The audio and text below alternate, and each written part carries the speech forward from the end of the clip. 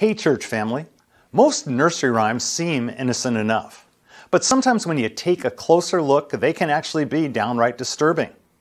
We've all heard the very sad story of Humpty Dumpty. We all know how he sat on a wall, and how he had a great fall. And we also know how all the king's horses and all the king's men tried, but could not put Humpty Dumpty back together again. The story of Humpty Dumpty is just a nursery rhyme that we learned as a child, but there are lessons we can learn from it as an adult. Humpty Dumpty can serve as a picture of mankind. We all had a great fall in the Garden of Eden. For thousands of years, we tried to put Humpty Dumpty back together again. The problem is that everything we tried failed. Nothing we could do could truly put us right with God. We tried giving our crops to Him. We tried offering Him our livestock. We even tried offering Him our children. We tried obeying rules that seemed too difficult to follow, but nothing seemed to work. We got frustrated after trying without success, and as a result, we moved further away from God. The good news is that when all the king's men failed, the king sent his son to come and put Humpty Dumpty back together again. In John chapter 3, Nicodemus came to Jesus by night to ask questions.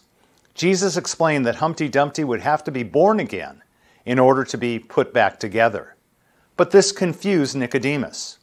Jesus explained that the king loved the world so much that he sent his only son, that whoever believed in him would have everlasting life. In verse 17, Jesus said, "For God did not send his Son into the world to condemn the world, but to save the world through him." The fact is, there's nothing you and I can do to earn our salvation and rebuild our brokenness. Only Jesus can do that.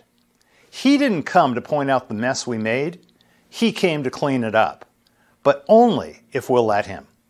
We have to get out of the way and stop trying to get salvation on our own and realize that the reason is that He left heaven and came to earth and lived and died and rose again was to do for us what we couldn't do for ourselves.